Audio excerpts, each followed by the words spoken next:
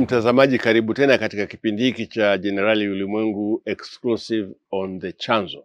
Leo nina furaha kubwa kuweza kumpata Balozi Humphrey Polepole, ambaye bila shaka unamjua, unamuelewa, umemsikia mara nyingi, na tumekuwa naye hapa katika shughuli mbalimbali, harakati mbalimbali za kitaifa, lakini kwa sasa hivi yeye ni balozi wa Jamhuri ya Muungano wa Tanzania nchini Cuba, mjini Havana, na amekubali kuzungumza nasi kuhusu masuala mawili matatu kuhusu kazi anayoifanya sasa hivi ya ubalozi, wanadiplomasia. Kwanza tukianza hapo palipo Cuba, lakini vile vile tukiangalia huko alikotoka Malawi, maana alikuwa Malawi kwa miaka kadhaa kabla hajahamishiwa Cuba. Balozi Humphrey Polepole, karibu sana. Asante sana, nashukuru sana. Nashukuru kwamba umekubali kuja hapa tupate mazungumzo kidogo. Moja ni hivi, Malawi umekaa miezi 9. Ndio. Na bila shaka kwa kuwa ndani ya nchi ya Malawi miezi 9 uliweza kuona matatizo ya Malawi. Ni kweli. Na ukaona namna gani yanafanana na matatizo ya Tanzania. Ni kweli. Na wakati mwingine hayafanani na matatizo ya Tanzania. Ndiyo. Lakini Tanzania na Malawi wana fursa kubwa sana ya kushirikiana kutatua hayo matatizo ambayo wanayo wote wawili. Ni kweli. Na Cuba bila shaka umekaa miezi mingapi sasa hivi? Cuba nimefika tarehe 15 mwezi wa 6 mwaka huu, kwa hiyo tuseme miezi 6 hivi. 6 hivi. Ndio. Sasa tuanze na Malawi. Ndio. Bila shaka ulikuwa unaijua Malawi. Ndio. Historia yake unaijua? Niliwahi kufika mara moja. Mara moja uliwahi kufika. Ni mpakani kabisa. Malawi ni kama kusini mwa Mbeya. Ni kabisa. Ukivuka tu Mbeya pale umefika Kasumulu, umefika Karonga. Ndio. Na matatizo yao haya tofautiana sana na Tanzania kwa sababu ni nchi zinazoendelea. Ni kweli. Tunachoita zinazoendelea. Ingawa wakati mwingine huwa sio hata kuendelea haziendelei. Mbaya sana. Ni nchi ambayo inaendelea kama Tanzania. Ndio. Na bila shaka matatizo yake tofautiani sana na Tanzania. Ni kweli. Unaweza kuieleza vipi Malawi kwa ujumla? Kwanza nakushukuru sana ndugu Jenerali kwa kunipa nafasi ya kuwa na mazungumzo na wewe kwenye kipindi hiki muhimu, kinafuatiliwa sana. Asante sana. Na mshukuru Mungu sana, ni kweli nimekuwa balozi kutoka mwezi wa 3 mwaka 2022. Kwa sasa hivi nitakuwa nina mwaka 1 na miezi kadhaa, haijatimia 2. Kwa nilianza Malawi, na Malawi ni nchi muhimu sana kwa Tanzania. Na umuhimu kidiplomasia una sababu kadhaa. Moja, Malawi ni jirani yetu, tunapakana naye. Na ni mojawapo ya nchi ambazo tunapakana kwenye maeneo kimpaka. Tunapakana nayo kwenye mto, tunapakana nayo ardhini, tunapakana nayo ziwani. Kwa hiyo Malawi moja kwa moja bila maelezo marefu inakuwa jirani yetu wa kimkakati, kwa sababu hatuna nchi nyingine tunapakana nayo kwa urefu wa namna hiyo. Na kila eneo la mpaka kama nilivyofafanua lina fursa na changamoto zake ambazo zinaendelea kupigia mstari umuhimu wa huyu jirani yetu Malawi. Mpaka wa mtoni ni mto Rungwe, na unafahamika sana kwa ile tabia ya kuhamahama mto ule wakati wa mvua zikiwa kubwa. Kuna kipindi mto unahamia upande wa Malawi, na unafahamu kwenye sheria za kimataifa mipaka kwenye mito ni katikati ya mto au kwenye maji. Kwa kuna vijiji vya Malawi, mto ukihamia Malawi, vijiji vya Malawi vinakuwa Tanzania. Alafu kuna kipindi mto ukihamia Tanzania, kuna vijiji vya Tanzania vinakuwa Malawi. Kwa changamoto moja ni kujua ni wakati gani hawa wanakuwa wa Tanzania ili wapate huduma Tanzania, ni wakati gani hawa wanageuka kuwa wa Malawi ili wapate huduma Malawi. Ndio. Lakini kazi kubwa imefanyika imeundwa tume ya bonde la mto Rungwe ambayo inafanya kazi mambo haya, na watafanya kazi kubwa ya kutengeneza miundombinu ya mto ambayo mwisho wa siku wataweka nidhamu ya mto ili usio unahamahama kwa kutengeneza skimu za umwagiliaji maji, kutengeneza bwawa la kuzalisha umeme, kilimo na mambo kama hayo. Eneo la pili ardhini, kwa tuna mpaka ambao watu wanaweza wakatembea, wakaenda na kurudi. Nako ziko changamoto, watu huenda wakapita, wasipite kwenye maeneo rasmi ili tuweze kukusanya kodi ya mazao na vitu kama hivyo. Kwa hiyo magendo ni mojawapo ya changamoto kubwa katika eneo hilo. Lakini pia kwenye ziwa Nyasa, kama ambavyo sisi linafahamika huku Tanzania, kule Malawi linaitwa ziwa Malawi. Na huo ni ugomvi tayari. Hiyo ni changamoto, tunaita changamoto tayari. Sio ugomvi. Na wao wanasema wana sababu moja hivi, ukisikiliza kwetu sisi ziwa lile linaitwa Nyasa. Wao wanasema Nyasa kichewa maana yake ziwa. Ndio. Kwa hiyo ukisema Nyasa Malawi maana yake ziwa Malawi. Ukisema Nyasa Malawi maana yake ziwa Malawi. Sawa. Sisi tunasema ziwa Nyasa ni ziwa. Wao wanasema hii mnakosea, ni ziwa. But sisi kwetu ni ziwa Nyasa. Na kumekuwa na changamoto za hapa na pale, lakini kipindi nilikaa Malawi, ziko jitihada ambazo serikali ya Tanzania na serikali ya Malawi waliziendeleza, na hasa kwa kuketi kikao kinaitwa Joint Permanent Commission ya Cooperation kati ya Tanzania na Malawi, tume ya kudumu ya mahusiano ya Tanzania na Malawi. Na yako mambo yanaendelea tunavyozungumza. Changamoto haijaisha, lakini uzuri ni kwamba tunaweza kuzungumza. Kwa hiyo ni kwa nini nasema Malawi ni nchi international person muhimu sana kwa Tanzania. Malawi, mpaka wetu na Malawi ule gari zinapita ni mojawapo ya wanaita corridor muhimu ya kutoka bandari ya Dar es Salaam. Tuna ushoroba wa kusini unatoka Dar es Salaam unakwenda mpaka Mbeya, unatengeneza tawi linalokwenda Kasumulu, una kilomita kama 700 hivi mpaka kufika Lilongwe. Ni ushoroba muhimu sana kwa Malawi, lakini pia ni ushoroba muhimu sana kwa Tanzania. Lakini tuna ushoroba mwingine wa Mtwara ambao unaanzia bandari ya Mtwara kwa kilomita 822 mpaka bandari ya Mbamba Bay. Pale kuna kilomita 80 za ziwa, unatokezea upande wa pili wa Malawi kwenye bandari na mji unaitwa Nkata Bay. Kwa hiyo ukitoka baharini mpaka Malawi, njia fupi kuliko zote ni ya kutoka Mtwara mpaka Nkata Bay. Jumla ukitoka bandari ya Mtwara mpaka Lilongwe utapata kilomita 944. Ndio itakuwa njia fupi zaidi kufika Lilongwe. Ukitoka Dar es Salaam mpaka Lilongwe ni kilomita 1600. Ukitoka Nakala mpaka Lilongwe ni kilomita 1023. Ukitoka kilomita 900 kama na 70. Ukitoka Beira mpaka Lilongwe ni 1023. Ukitoka Durban na Afrika Kusini mpaka Lilongwe ni kama kilomita 2400.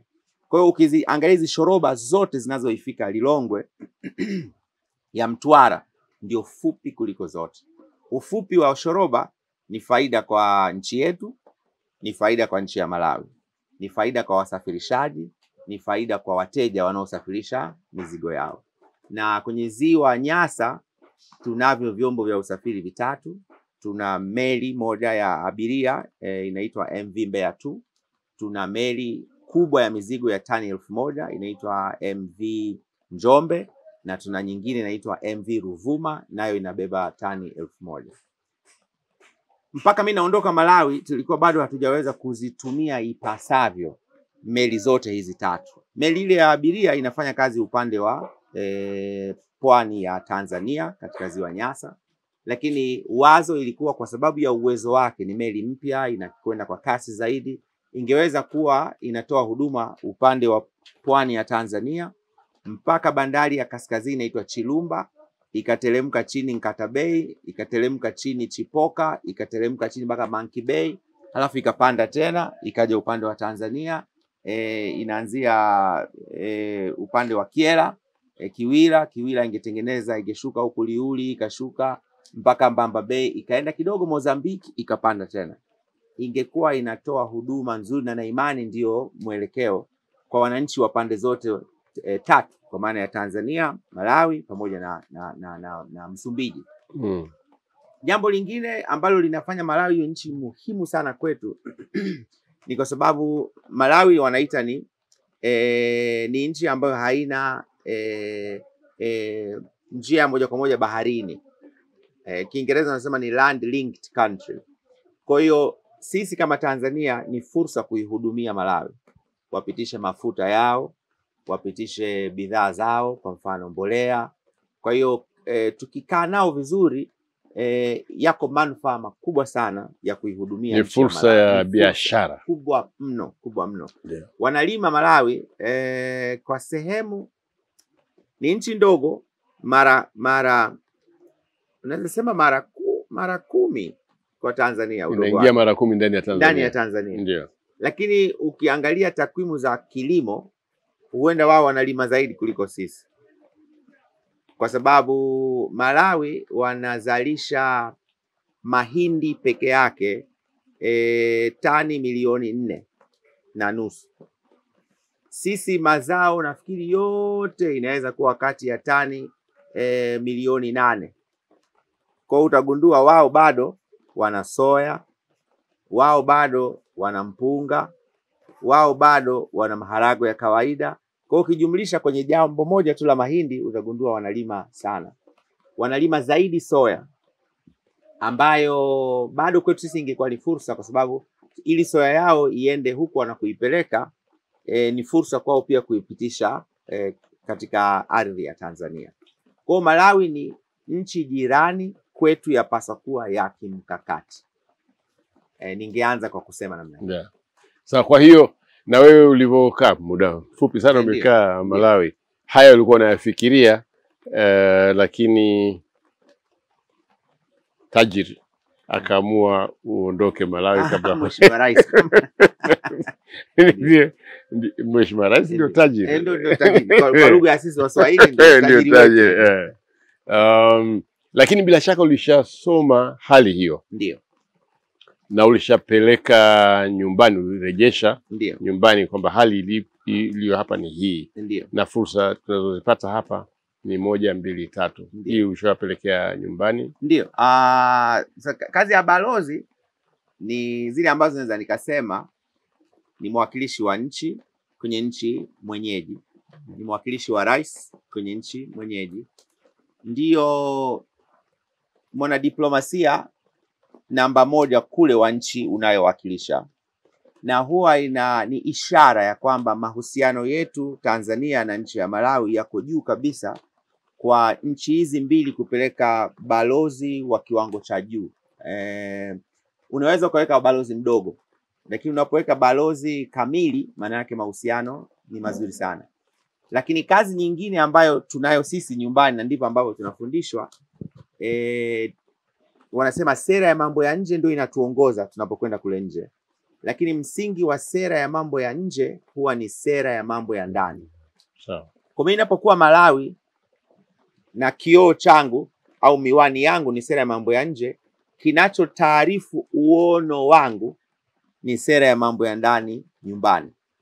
Kwa na sera ya mambo ya ndani nyumbani inaweza kugawanyika kwenye maeneo labda mawili: changamoto, fursa au matatu, na shida. Kwa kama iko shida nyumbani inasumbua watu wetu, na mimi niko Malawi, ninapotazama kwa kioo cha sera ya mambo ya nje, natakiwa nikumbushwe na shida fulani nyumbani, na kama iko suluhu ya shida hiyo Malawi. Sasa nitatoa mifano kadhaa. Sisi tunatakiwa tuuze bidhaa nje ili tupate pesa ya kigeni. Pesa ya kigeni tukipata, ndio hiyo inatusaidia kununua mafuta ya petroli na dizeli. kwa sababu sisi hatuna.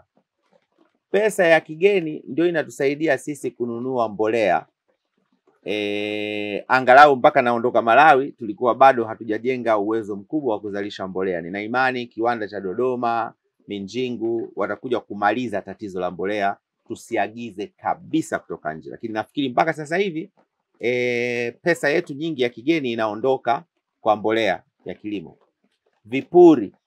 Kwa ni lazima kila balozi yetu iwe na mchango wa kuleta pesa ya kigeni nyumbani. Inaweza kuwa dola, inaweza kuwa euro, inaweza kuwa nchi nyingine ambayo tunafanya nayo biashara. Sasa kule Malawi nikafanya assessment ndogo, nikatizama, nikagundua kwamba Malawi wana changamoto ya umeme. Kwa sababu waliwahi kupata kimbunga kikaathiri bwawa lao kubwa linaitwa bwawa la Kapichira, ambalo lilikuwa linazalisha kama megawati 150. Kwa halifanyi kazi. Lakini pia hicho ndio chanzo kikubwa. Sasa kuna kitu kwenye kuzalisha umeme kinaitwa base load. Alafu kuna uwezo wa kuzalisha umeme. Base load ni ule vyanzo vyetu vikijihangaisha vinafika pahala fulani hivi. Lakini mahitaji yetu bado yako juu. Kwa utagundua mahitaji ya Malawi kwenye umeme yanaweza kufika zaidi ya megawati 250 mpaka 400, lakini base load ikawa ina range kati ya 150 mpaka 180. Kwa utagundua kwa mtindo huo lazima Malawi watakuwa wana mgao. Kwa hiyo nikawashauri na ndugu zetu wa TANESCO ya kwamba tutakapokamilisha bwawa la Mwalimu Nyerere itengenezwe line moja mahususi, itoke Mbeya iende Kyela, kwa maana Mbeya mkoa, iende Kyela, Kyela ivuke ingie Kasumulu Karonga ipitilize ifike kidogo kabla ya kuvuka mlima wa Chiweta, then grid ya Malawi iungwe hapo, na sisi tuwapelekee kati ya megawati 50 au 100. Tukifanya hivyo Malawi watakuwa wameongeza base load katika ile ambayo wanayo sasa hivi. Kwetu sisi itakuwa ni biashara kubwa sana.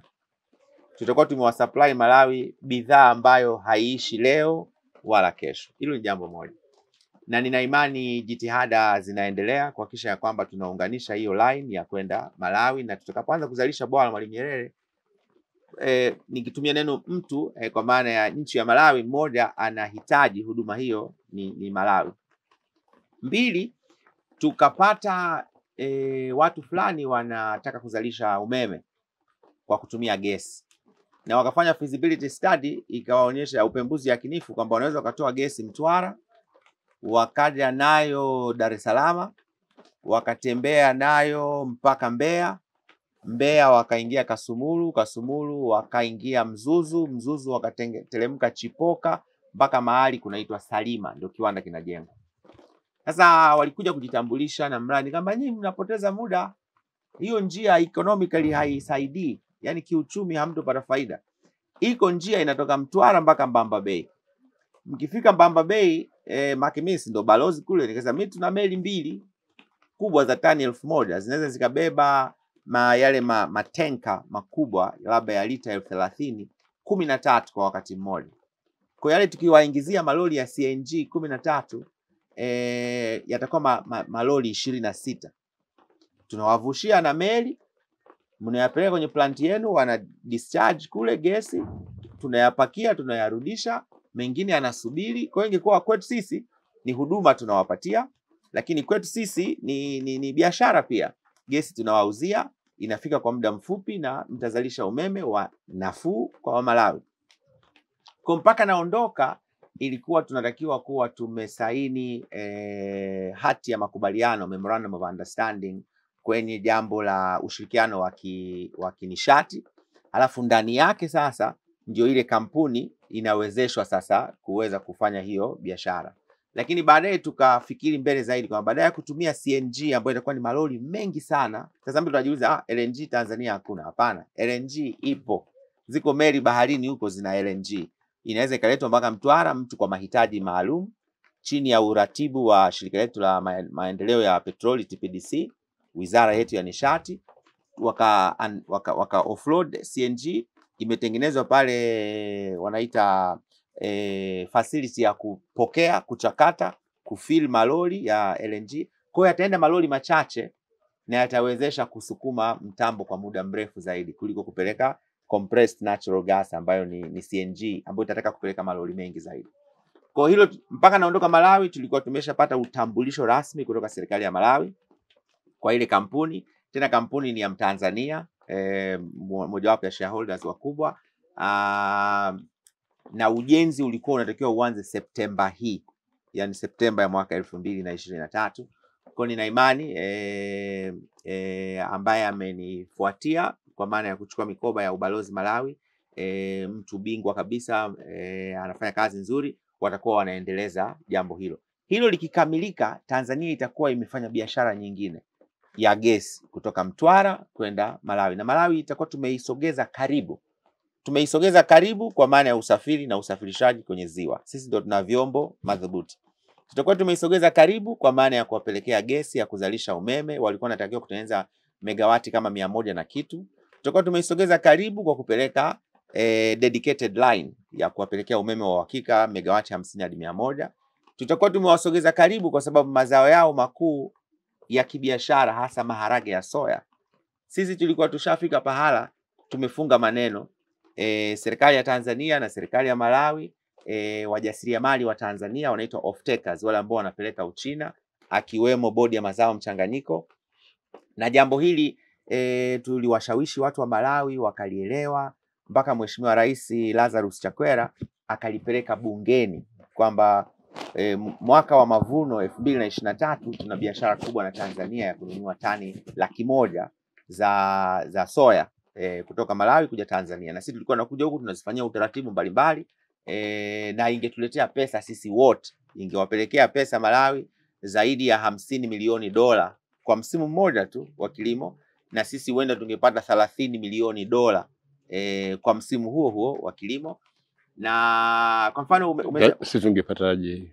Sasa sisi katika mchakato tungepata sisi tungekwenda kununua Malawi kwa $50 milioni zingeingia Malawi. Sisi tukija hapa tungeongeza thamani. Nataka nitumie lugha hii na niwe sahihi kidiplomasia. Tungeongeza thamani, na kwa ambacho tungekifanya kingetupatia sisi wastani wa $30 milioni. Sio kama mtu wakati. Hapana. Umechukua Malawi unaweka Tanzania afu unauza Kenya. Hapana, ningetumia lugha correct, kuongeza thamani. Kuongeza thamani. Na umelizeka vizuri, sisi ni nchi zinazoendelea. Na kwa biashara ile Malawi ndani ya miaka 4 ingeweza kutengeneza $200 milioni. $200 milioni. Hivi karibuni nilikuwa nasoma habari za Malawi. Shirika la fedha duniani limewapatia mkopo kwenye kitu wanaita extended credit facility. Hizi fursa za unapungukiwa dola wanakupa, lakini mikopo na nini. Wanawapatia $174 milioni mkopo, na itatolewa ndani ya miaka 4. Mimi nikasema tungefanya hii biashara ya soya, Malawi angekuwa na dola zake mwenyewe, si mkopo si nini, kutoka kwenye soya tu. Na uzalishaji wa Malawi soya ni kutoka tani 100,000 mpaka tani 800,000. Kwa hiyo kulikuwa kuna possibility ya kuongeza mwaka unaofuata, labda kutoka 100 tani za soya kwenda hata 300. Na zingekuwa 300, maana katika msimu mmoja wa kilimo Malawi angetengeneza $150 milioni. Na maana yake ndani ya miaka 2 tu Malawi angekuwa amejitoa kwenye shida ya kukopeshwa katika masharti yasiyo rafiki na ndugu zetu wa IMF. Lakini nafikiri naendelea kwa utaratibu, maana mimi sasa nimeshaondoka, lakini wasema tu hicho ni kitu ambacho pia tulikuwa tumekiweka vizuri sana kwa maana hiyo. Asante. Na wakati unaondoka Malawi ulikuwa umeridhika kwamba angalau kazi yako ya ubalozi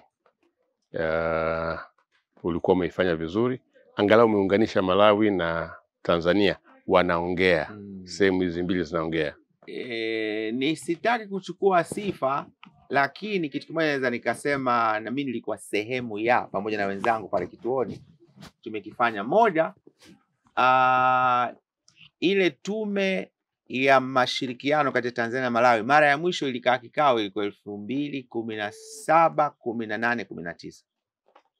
Kwa hiyo katika miezi 9 nilikaa Malawi, tulifanikiwa kusukuma na tume ikaketi tena. Hilo ni jambo kubwa sana, la kwanza. La pili, kuna kitu kinaitwa Tanzania Malawi Trade and Investment Forum. Ya mwisho waliketi mwaka 2019 na inatakiwa inakaa kila baada ya mwaka. Kwa haiko imekaa kwa muda mrefu. Kwa hiyo mpaka naondoka, in fact ilikuwa assignment yangu ya mwisho, tuliketi hii jukwaa la biashara na uwekezaji kati ya Tanzania na Malawi. Kingine na nimekumbuka kikubwa ambacho namshukuru Mungu sana mimi na wenzangu pale kituoni tulifanya ni kuhakikisha ya kwamba tunaunganisha sekta za fedha kama sehemu ya kuzuia magendo. Kwa sababu walikuja wananchi ofisini wana shida. Alikuja mmoja akasema nimetapeliwa bilioni 10. Nikasema bilioni 10, unatapeliwaje bilioni 10? Shilingi senti hizo. Shilingi za Tanzania. Bilioni 10 shilingi za Tanzania. Nikasema unatapeliwa vipi pesa hizo nyingi kiasi hicho? Akaja mwingine ametapeliwa milioni karibu 500. Sasa nikasema mnatapeliwa vipi? Sasa ndio wakanisimulia, nikajua ni namna gani tunapoteza pesa nyingi sana kwenye ile inaitwa biashara inayovuka mpaka.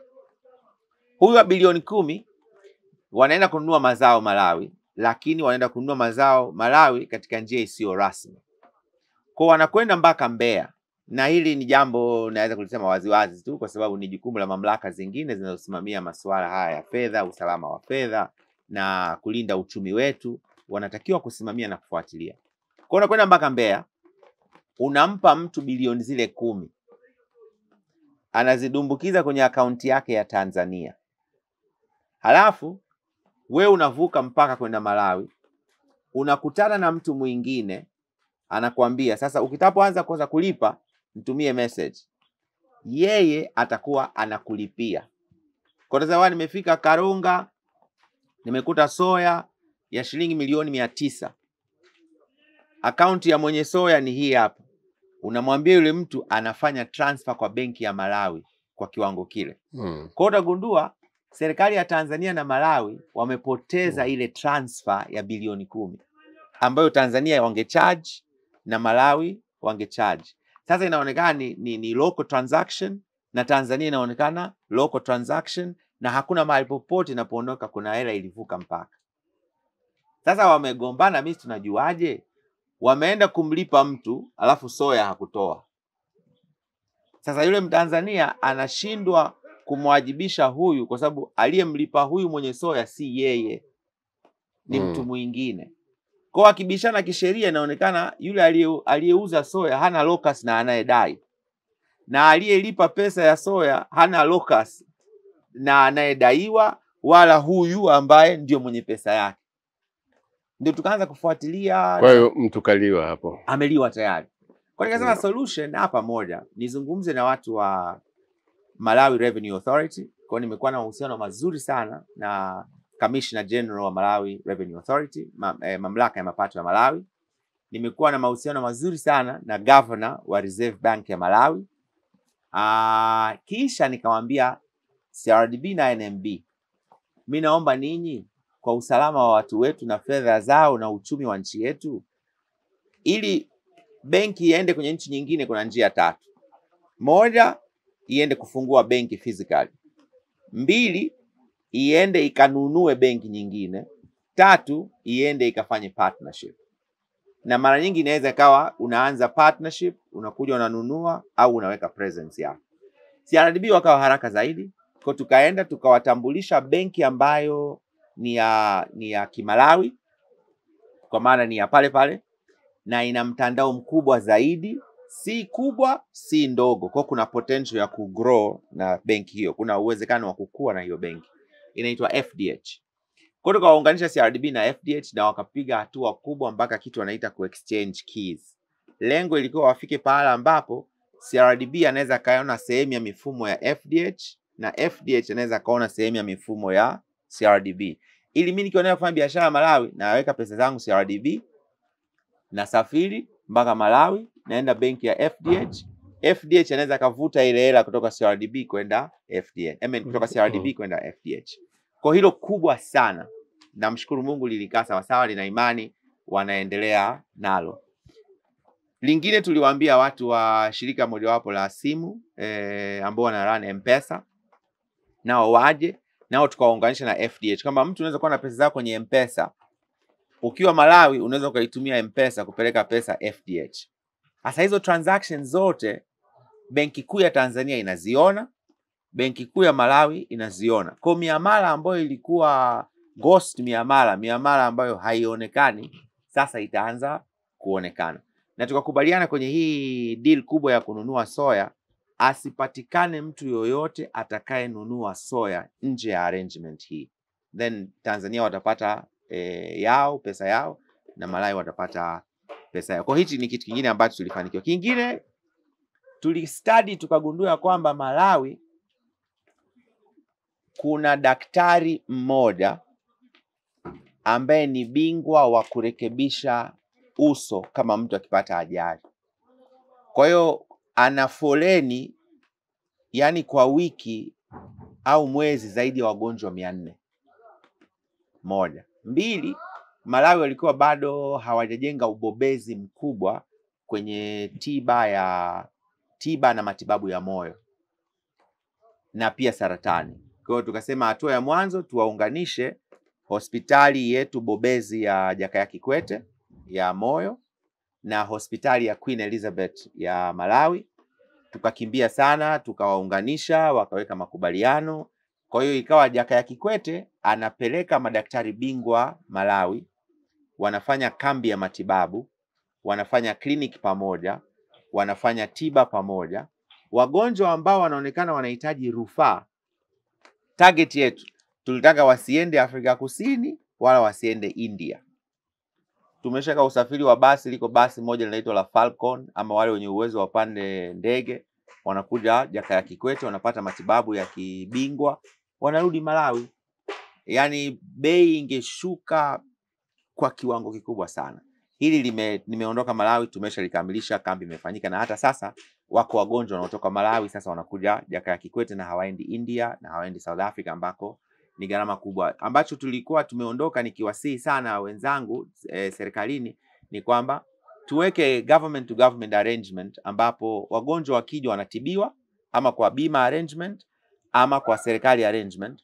Wanapotibiwa wamemaliza, serikali ina deposit, na ni kitu ambacho tayari kinaendelea. Then hatua ilikuwa inayofuata ilikuwa tunawachukua sasa Moi aende akaweke ile kuziba lile gap la yule bingwa mmoja wa kurekebisha uso na maeneo mengine ya mifupa, ambayo hii ilikwenda kufanyika na Kamuzu Central Hospital ya Lilongwe, alafu na watu wetu wa taasisi ya saratani na wao walikwenda Lilongwe kwa wana Kamuzu Cancer Institute wanataka kuanzisha. Na lengo ilikuwa sio tu tunatibu wa Malawi moja kwa moja. Lengo ilikuwa tukajenge uwezo, na uwezo unatoka kwa nchi ya Kiafrika tofauti na desturi kwamba uwezo labda kutoka nchi za magharibi. Kwa tuwajenge uwezo ili na wao waanzishe senta zao istatu ya mifupa, ya moyo na ya saratani. Na tulikuwa tunakwenda vizuri sana. Bahati nzuri mpaka naondoka aliyekuwa mkurugenzi mkuu wa Queen Elizabeth, kwa kazi nzuri hiyo aliifanya ya matibabu ya moyo na JKCI, Mheshimiwa Rais Lazarus Chakwera akamteua kwa katibu mkuu. Kwa kwetu ilikuwa jambo zuri sana kwamba sasa tuna mtu mtendaji wa sekta nzima ya afya ambaye amefahamu. Lengo kuu ni kuendelea kuwaleta wa Malawi karibu, na nafikiri kazi hiyo inaendelea. Kazi nzuri bila shaka, kwa sababu kimapokeo kuna matatizo yamewahi kutokea kati ya Tanzania na Malawi enzi ya miaka 60, 70 na kadhalika, lakini sasa hivi na Malawi kuna sifa nyingine, ina sifa nyingine kubwa sana, kwamba kuna watu wengi walio wanaishi Tanzania Ndio. wenye nafasi nzuri tu Malawi. Ni kweli. Katika uongozi wa siasa, katika Ni kweli. shughuli za kibiashara na kadhalika. Ni kweli. Je, mna pale Malawi mlikuwa na utaratibu wote wa kukutana hawa watu na kuwajua? Mimi najua baadhi yao, sijui kama bado wanaishi, akina Mwakasungula na kadhalika. Ni kweli. Pamoja na kwamba ulikaa muda mfupi sana. Ndio. Lakini labda ulipata ulipata wasaa angalau wa kukutana nao au kuwa mpaka naondoka sikuwa nimeonana na Chief Mwakasungula. Ndio. Ni mtu maarufu sana. Ndio. Anaipenda sana Tanzania. Amekuwa mmoja wapo watu ambao wamenufaika na huduma za JKCI, yeye pia ni mmoja wapo. Kuna askofu mmoja anaitwa Askofu Simama.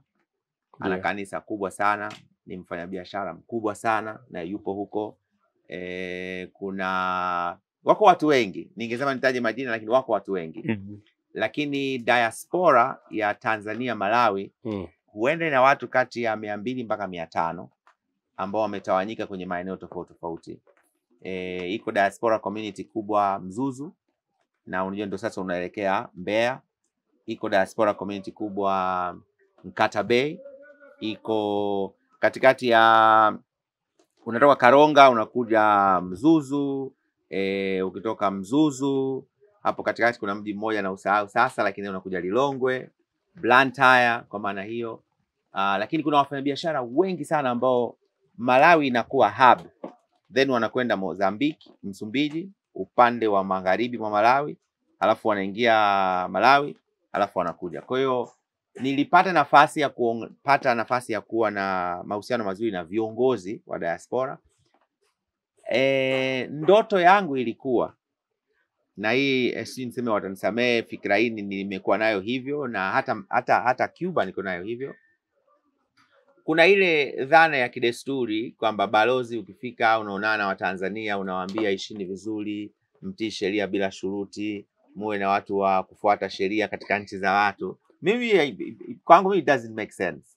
Unajua watu wanaweza kuwa wahalifu kama hawana fursa. Watu wanaweza kuwa wahalifu kwa sababu hawana access kwenye vitu vinavyoweza kuwafanya wawe na utoshelevu. Kwa mimi katika miezi 9 nilisema naomba tupambane. Tutambue fursa ambazo mimi nitawaambia Watanzania. Sitawaambia habari za muishi hapa kwa nidhamu na nini. Nitawaambia jamani, mfano fursa nyingine tuliipata Malawi na tuliifanyia kazi. Malawi ndio ana share ya 30% ya kitu kinaitwa MDF boards. MDF board ni hizi board wanatumia kutengeneza vitu vingi sana. Hizi board nyepesi za mbao zinatokana na maranda ya baada ya kuwa umefanya kazi ya mbao na nini. Kwa ukitoa Malawi ana share ya 30-40. Anemfuata ni Afrika Kusini, Uganda, Uturuki, China. Na hii board moja ikiuzwa hapa Tanzania ni zaidi ya 100,000. Kwa mimi nikamwambia mimi nishagundua fursa. Sasa nataka Watanzania tukae. Wanaoingia kwenye biashara ya MDF board, mimi nimeshaweka utaratibu na benki za nyumbani. Mimi huku ubalozi ni garanta kwamba mzigo upo. Wewe guarantee soko na mteja nyumbani. Katikati hapa mimi naiambia CRDB au NMB, mpeni pesa huyu, mzigo uko. Mzigo ukifika Tanzania unafika kwenye warehouse maalum. Pesa inalipwa na wateja, CRDB na clear kwa inaitwa nini ile letter of credit kwa kampuni ya Malawi. So nilitaka Watanzania kule tusiishie kuambiana muishi kwa nidhamu. Ni kuambia sasa kuna soya. Wewe uko Malawi unalima ama hulimi? Haya, kuna mbao pia zinachukuliwa kutoka Tanzania kwenda Malawi, zile mbao za mipaina kwa mfano, zinapelekwa sana kule. Kwa hiyo nataka tukiwa tunakaa kwenye kikao cha Watanzania, nawaambia tupe hesabu bwana, wewe MDF ngapi? Wewe mbao ngapi? Wewe wa soya ngapi? Malawi wananunua sana vifaa vya ndani kutoka Tanzania, mabakuli, zile seti za jikoni na nini. Kwa hiyo tunakaa kikao cha jumuiya ya Watanzania tuzungumze mambo ya kiuchumi. Ndio ilikuwa maono yangu kwa Malawi. Kwa hiyo ninakusanya hizo fursa. Kwa niliweza kwanza kuongea na viongozi niwaambie, na wale wachache ambao niliweza kuonana nao. Then nikasema siku tunafanya diaspora mkutano wa Watanzania waishio Malawi, ni siku ya kugawana fursa. Ndio nilichokuwa ninakitazama. Lakini namshukuru Mungu, kabla ile halijatimia nikawa nimepata uhamisho wa kikazi kwenda Cuba. Sawa sana, kushukuru sana ndugu Balozi. Hiyo nadhani imetupa picha ya kutosha kuhusu nini umefanya ukiwa Malawi, na kwamba naona kama unafuatilia mwenzako alichukua Kwa sehemu nafasi yako, bado anaendeleza hiyo kazi, lakini mara pap ni kweli Cuba mara ukajikuta uko Cuba.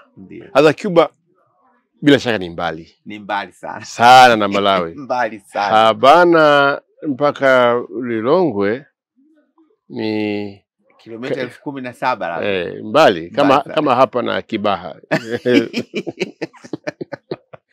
Sasa umekwenda Cuba sasa. Ndiyo. Mazingira tofauti sana, lugha tofauti. Ni kweli kabisa. Bila shaka hata salamu umefika pale hujui namna, labda umejifunza tu buenos dias, buenas tardes, buenas noches, lakini mazingira tofauti kabisa. Sasa umeionaje Cuba? Umeionaje? Yaani zote tunajua ni tofauti sana na Malawi. Ndio. Umeona vipi taswira ya Cuba mara ya kwanza unaingia pale? Sijui kama uliwahi kutembelea hata siku. Hapana. Nakumbuka mwaka 2019. Ndio. Mzee Mangula akiwa makamu wa mwenyekiti wa chama alifanya ziara Cuba. Ndio. Na nakumbuka kulikuwa kuna namna tungalisafiri na yeye, lakini nafikiri majukumu yakabadilika kwa sikupata nafasi ya kwenda. Kwa ilikuwa mara ya kwanza. Kwa ni mara ya kwanza naingia kutua Havana. Yes. Na ukaionaje? Ili kupiga usoni mara ya kwanza ni nini hasa? So kwanza wakati nakwenda nilikuwa na mawazo mengi sana, kwa sababu Cuba ni nchi tumekuwa na uhusiano nao mkubwa sana wa kidiplomasia, wa kihistoria. Cuba imekuwa na ubalozi hapa kutoka mwaka 62, na nilipata nafasi ya kuonana na balozi wa Cuba, akanitembeza kwenye ubalozi, akanisimulia kuhusu Cuba. Lakini naenda Cuba nikitambua ya kwamba Cuba iko chini ya vikwazo vya Marekani vya kiuchumi. Ni tofauti na vikwazo vingine ambavyo Marekani huwekea nchi zingine. Kule wanaita Kiingereza ni economic blockade. Ni kama vile mtu akuzungushie ukuta wa moto, alafu naendelee kuchochea miaka 60. Nyinyi mnakaa mle ndani, maana yake hamwezi kutoka nje kirahisi, na huwezi kwenda Cuba kirahisi. Kwa mazingira ya Cuba huwezi kutuma pesa Cuba kirahisi mpaka utumie mbinu fulani. Yaani hata serikali inabidi zitumie mbinu kupeleka pesa Cuba. Na huwezi kupeleka Cuba dola kwa sababu imezuiliwa. Kwa kuna namna nyingi ambazo ni itoshe kusema. Kwa nafahamu wana vikwazo kwa miaka 60 na wanapambana sana. Maazimio mengi Umoja wa Mataifa yamesema hii jambo sio la haki, lakini liko pale pale. Kwa natua Cuba, Jose Marti International Airport, wamefika ndugu zangu wa ubalozi kunipokea. Ilikuwa kama saa 5 usiku. Kwa tunatembea. Mji wa Cuba ni mji mkongwe sana. Umri wake miaka 504. Kwa ni nusu ya milenia, nusu na zaidi kidogo ya milenia. Ina majengo makongwe, yani kama mji mkongwe Zanzibar, ina mfanano sana na Cuba. Au Lindi kidogo. Au sema Bagamoyo. Kwa hiyo nimefika, watu wana furaha sana. Yani wamekataa kuishi mateso. Kwa hiyo wa Cuba sifa yao moja. Wanapenda kula moja. Wanapenda kucheza muziki. Yani utawatoa kwenye mambo mengine yote, muziki hawawezi kuacha. Wana vitu kule wanaita casa la música, yani kama nyumba ya muziki. Kila weekendi ama kutoka Jumatano, Alhamisi, Ijumaa, Jumamosi, Jumapili. Casa la música ni kivumbi. Hasa unajiuliza, hawa mbona wana shida? Mbona wako hivi? lakini wanajipenda, wanapenda kuvaa, wanapenda kuwa wamependeza muda wote na changamoto zote. Kwa ile usiku wa kwanza niligundua ya kwamba Havana barabara ziko zina mtihani kama za kwetu. Matobo barabara. Yako hapa na pale. Lakini mji umepangwa. Yaani unaweza ukashika rula mtaa mzima. Ule ukuta nyumba iliweka pembe hivi. Ukiweka rula, nyumba ya kilomita 1 kule ni mstari umenyoka. Na hii si zimejengwa miaka 50 iliyopita, ni miaka zaidi ya 60. Kwa hiyo ni kitu kimoja. Ikija kwenye mipango miji, Cuba imepangwa kupaka vijijini.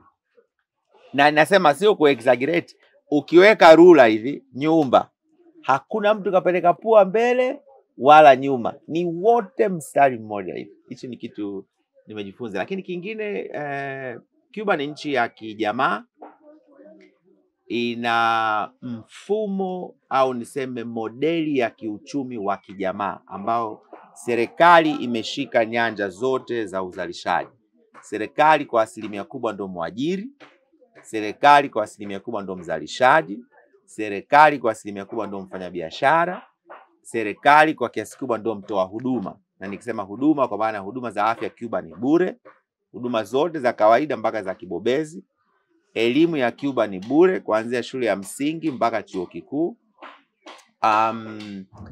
Usafiri wa barabarani unatolewa na serikali. Taxi asilimia kubwa ni za serikali. Kwa hiyo Cuba kila kitu kiko centered around serikali. Na ina uzuri wake na ina changamoto zake. Yako mambo mazuri ambayo tunaweza tukajifunza kutoka Cuba, na yako mambo ambayo wa Cuba wanaweza wakajifunza kutoka kwetu. Jambo moja kwa mfano, Cuba wamespecialize kutoka shule ya msingi. Mfano, Cuba unaweza kuanza shule ya msingi kabisa. Mfano nimesema shule ya msingi Mbuyuni Oysterbay pale. Naanza pale kusoma muziki. Kwa shule ya msingi naanza kucheza na zile wanaita sindo violin au magita. Shule ya msingi, kwa mimi shule ya msingi Mbuyuni na specialize muziki. Kwa masomo mengine ni elective kama hesabu kidogo, sijui kilimo kidogo, sijui jiografia kidogo, lakini my main major ni muziki. Kwa naanza shule ya msingi mpaka chuo kikuu. Sasa imagine mtoto anaanza miaka 5 mpaka anamaliza 21, ni bingwa kiasi gani wa muziki. Kwa Cuba ni kati ya 3 bora kwa elimu ya muziki ulimwenguni. Hizi muziki ya kimagharibi kama sima opera, sijui manima, orchestra, majazz, Cuba wamepitiliza. Hii mambo ya ballet ya kucheza unainua miguu juu, unazunguka, unafanya nini, Cuba wamepitiliza. Kitu ambacho Cuba wanaweza kujifunza kwetu kimoja kwa maana ya leo. Sasa hivi serikali ya Cuba inafanya movement kubwa ya kufanya maboresho ya mfumo wa kifedha. Kwa hiyo wanataka kutoka kwenye cash society ambapo watu wana transact cash, unatoa pesa unapewa bidhaa, unatoa bidhaa unachukua cash, kwenda kwenye a cashless society. Na nadhani it's an abrupt process Cuba wameichukua, lakini huwa kuna hasara moja. Watu wanapokuwa kwenye a cash society huwa wana imani yao ipo pesa yako nimeishika mwenyewe. Nimeweka chini ya godoro, ndio naamini ama godoro au nimeichimbia chini. Simwamini mtu, simwamini mtu mwingine. Sasa ukiwa na watu kwenye cash society kwenda kwenye a cashless society ambayo 100% ni the banking system, wale walikuwa wanaweka chini kwenye magodoro huwa hawana imani sana na benki. Na benki huwa hazijawafikia wote. Sasa huwa kuna hiyo apathy, kile kitendo cha kusema hapana, nipeleke pesa yangu benki, ninaiweka kirahisi kuitoa mtihani. Hapana. Sasa hawajafanikiwa kitu kimoja hapa katikati. Huwa wana kitu wanaita non banking financial services, ambazo hapa Tanzania tumefanya vizuri sana. Ndio hizi mobile money. Maana kuna sim banking, halafu kuna mobile money. Purely si benki na si cash, lakini pesa ninaishikilia mwenyewe. Kwa hiyo tunapanga kuwakaribisha ndugu zetu wa TTCL. Nimewafikiria ndugu zetu wa Halotel, huenda ndugu zetu wa Airtel, kwa sababu wanakaa uhusiano na serikali, na watu wa Cuba wanaweza kuwa more comfortable na mtu ambaye ana ushirikiano kidogo na serikali. Lakini kampuni ambayo ni purely private inaweza isiwe comfortable kufanya kazi Cuba, kwa sababu inaweza kuwa inaogopa vikwazo vya Marekani. Ili na sisi tukawe na mchango Cuba kuambia tujenge the non-banking financial services, ili kuwawezesha wa Cuba ambao pesa zao ziko nyumbani waziingize kwenye mobile money, and then kadiri muda unavyokwenda watazitoa kwenye mobile money, wataziingiza kwenye the banking system. Na imani itakuwa mchango wetu pia kwa watu wa Cuba. Lakini kingine ambacho nimejifunza kuhusu Cuba ni hizi huduma. Wamejenga uwezo mkubwa wa ndani. Kwa mfano, huwezi kuingiza mbolea Cuba kutoka nje, kwa sababu Marekani atazuia meli yoyote inayotoka kokote inayokwenda Cuba, unless huyo mwenye meli ni mtu jeuri, mwenye kiburi na asiyemuogopa Marekani. Ukiwa Cuba ndio utaelewa Irani ni mtu mwema sana, kwa sababu anayemsupply mafuta Cuba ni Iran. Ukiwa Cuba ndio utaelewa Mrusi ni mtu wa maana sana, ndio ana sustain maisha ya watu wa Cuba kwa kuwa supply mafuta. Hao wengine wote wako kimaslahi na uoga hapa na pale na nini, wameufiata kabisa. Kuna kitu kimoja ambacho kwenye logistiki za mambo ya usafiri wa majini ni lazima kiwe hivyo. Meli ikija Dar es Salaam kutoka Uchina ikashusha mzigo, huwa tayari meli ile tumeshaibook kwa mzigo mwingine kutoka Dar es Salaam kwenda Uchina. Lakini Cuba, Marekani ameruhusu bidhaa fulani Cuba anaweza akazichukua kutoka Marekani. Kwa meli inajaza vitu Marekani inaleta Cuba. Siku ya kurudi ni mwiko kubeba bidhaa yoyote ya Cuba kupeleka Marekani, na meli inarudi tupu Marekani. Ni kitu ambacho hakifikiriki, lakini kinafanyika. Lakini kwa mantiki ya blockade, ndio hawa Iran wanapita wapi? Asa Iran si mbishi. Hawapeleki manowari kuwazuia, ila wanazuia kiuchumi, kwamba meli yako ikiwa registered imekwenda kwenye bandari yoyote inapigwa ban Marekani miaka 2. Sasa hakuna mfanyabiashara wa meli atakayekubali meli yake iwekewe kikwazo cha kuingia Marekani. Sasa mameli yale ya Irani hayana mpango wa kwenda Marekani, kwa hiyo yanakuja, yanaleta mafuta, yanaondoka zake. Kwa hiyo inabaki tu wabishi hao, wabishi wameingia, wabishi hao, wabishi wameingia. Na afya. Cuba wana sifa kubwa sana katika masuala ya afya. Nakumbuka wakati ule wa kigombana wazi Marekani na Fidel Castro, alipokuwa akisema kwamba sisi Cuba tumepeleka madaktari wengi zaidi nchi za dunia ya 3 kuliko WHO. Ni kweli. Sasa hebu tuzungumzie kidogo juu ya huduma za hasa utafiti na utoaji wa huduma vile. Sasa unajua vikwazo vilianza mwaka 59. Kwa hiyo kuna watoto wamezaliwa kizazi cha 3 wanaishi vikwazo vya Marekani. Na kitu kimoja Fidel alifanya kikubwa sana ilikuwa ni kujenga uwezo wa ndani, akitambua vikwazo vya kiuchumi havitaondoka leo wala kesho. Kwa kwanza alitrain wa Cuba wengi sana kwenye sekta ya afya na kwenye ubobezi wa maeneo mengi kwenye eneo la afya.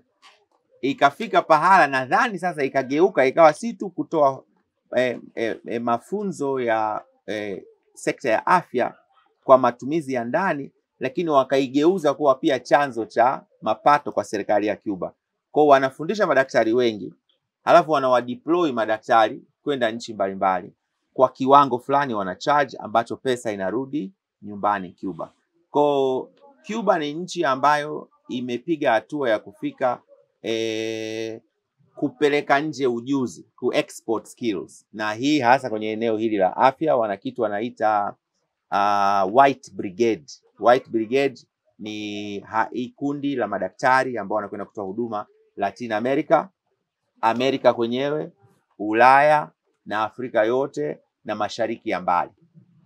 Vietnam, kote huko wamefika, wanapeleka madaktari. Na wanafundisha Cuba madaktari bure wa Cuba.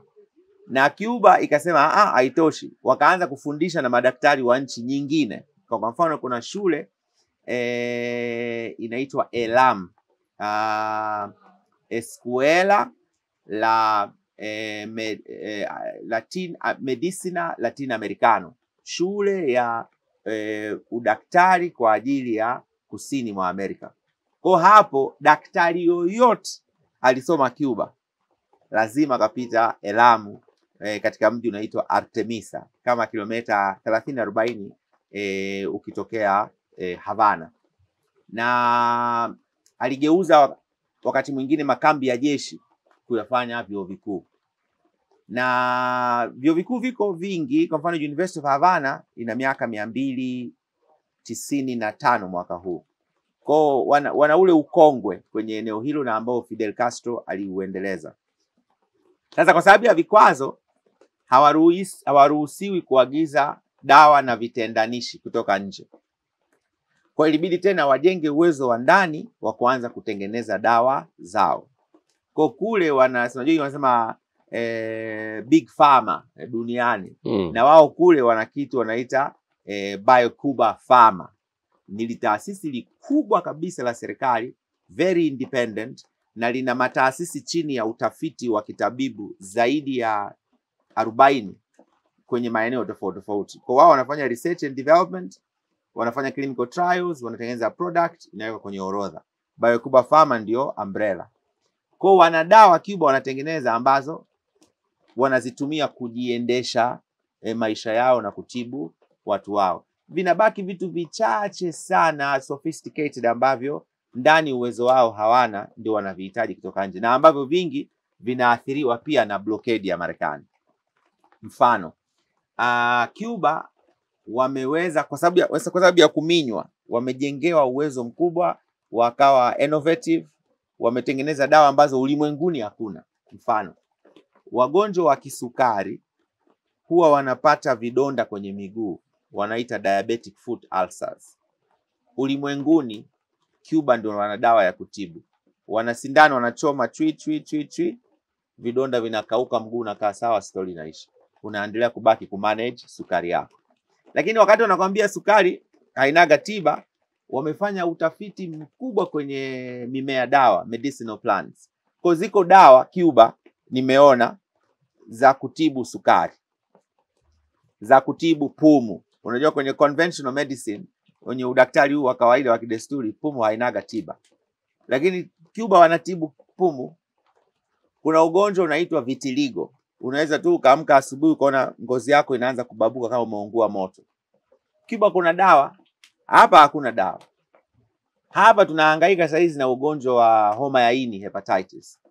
Cuba, kabla hujapata hepatitis, unaweza kuchoma chanjo. Wanayo chanjo yao, ambayo sio hizi chanjo za kileo za MNR nini sijui. Za kwao ni zile ambazo wanatumia mwili wenyewe wa binadamu, sijui wanachukua vitu gani hivyo, ambazo ni salama sana.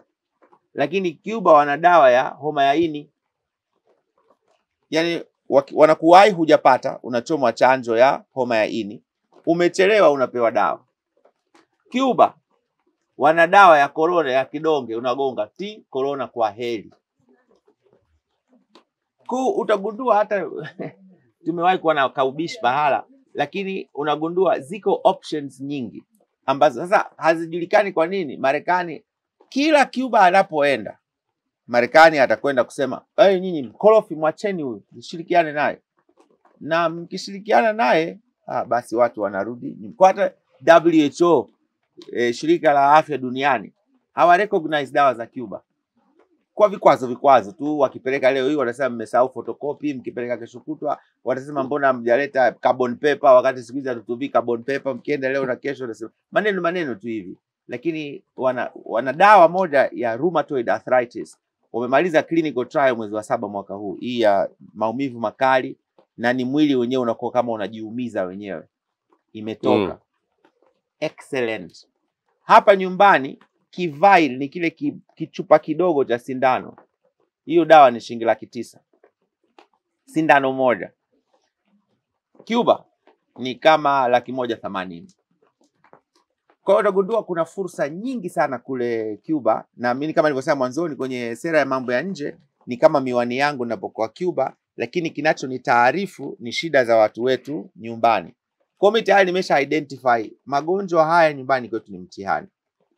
Kwa nimekwenda Cuba nikawaomba by Cuba Farmer, na waomba tuje tununue. Kwa nikaongea na mamlaka nyumbani. Jamani wale wa Cuba wala hawana shida na sisi kwenye jambo hili. Kwa kusema sisi watakuja hapa waombe si kibali sijui waje kuuza dawa kilomita hizo 17,000, they will never do that. They would rather wafanye biashara na Venezuela, wafanye biashara na Nicaragua, wafanye biashara na Colombia, wafanye biashara na Panama, wafanye biashara na nchi za Karibe kuliko kuja Tanzania. Kwa mimi ndio mwenye shida, nina watu nyumbani huko magonjwa haya yanawasumbua. Wana dawa nyingi za kansa.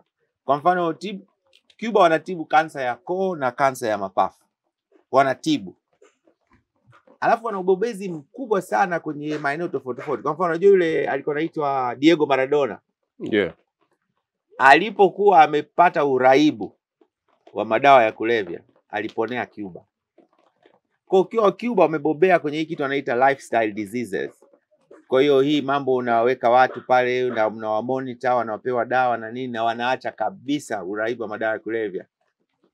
Cuba wanafanya. Kwa hiyo nimeongea na wenzetu hapa nyumbani kuambia kwamba tutengeneze exception kwa Cuba. Maadamu wagonjwa wapo, hospitali zenye wagonjwa hao ambao dawa hatuna, mimi nawaambia serikali ya Cuba tunaomba hizi dawa, tunazinunua kiserikali, kwa nitapewa bei ya kiwandani na zitafika Tanzania kwa bei ya kiwandani kwa usafiri mdogo tu. Watu wapone hapa. Nina imani hatutaweka mlolongo mrefu, rasimu, mambo yale ambayo kwa kweli inaelekea umeisahau Tanzania. Ndio ninachoomba Mungu.